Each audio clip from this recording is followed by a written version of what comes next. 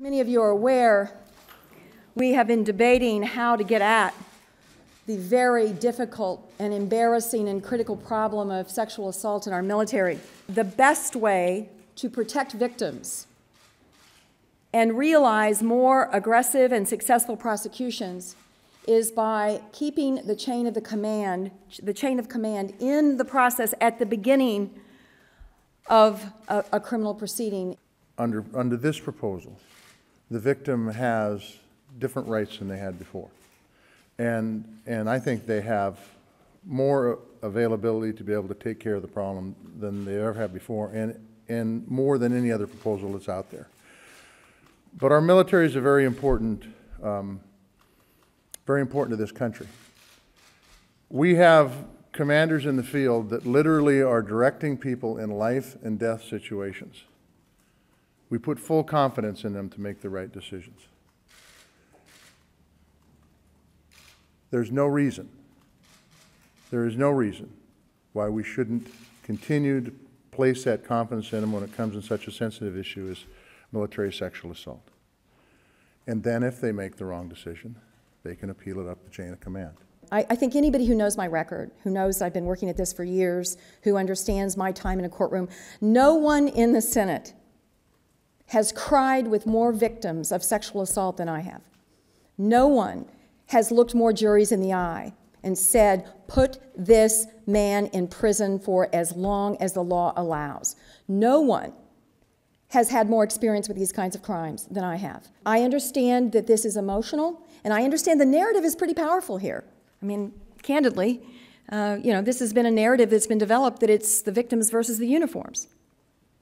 That's just not true. That's not true.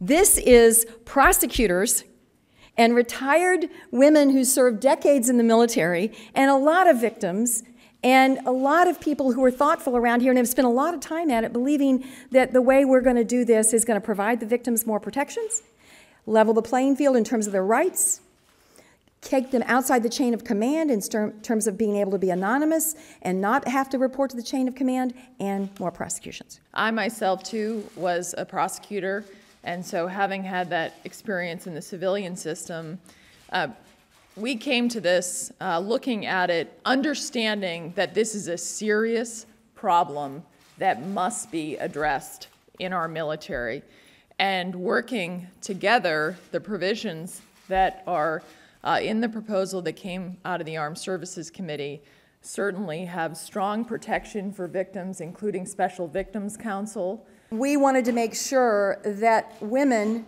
who have served in the military, some of whom have been victims at some point in their life of some sexual assault, stepped forward and talked about their perspective. All of them believe that the negative unintended consequences of removing commanders entirely will have a bad impact on prosecutions and victims. We are not advocating maintaining a status quo. Changes do need to be made. We have some cracks in our processes, in our systems, and we are actively, our services are actively working to correct those, and I think we're on the right track. Don't take the authority away from commands. Let's look at their processes that can support the commanders. There's no one to speak to what could actually happen if they took the commanders out of the process. I've seen it from both sides. I was a prosecutor. I was a victim witness liaison. I lived with an infantry brigade in Korea, and I've seen this issue progress, and I've watched it. And I urge our political leaders and the media to look at the facts and look at the potential impact for taking the commander out of the process. The protection of the command having responsibility and accountability in the long run is going to be much stronger for the victims.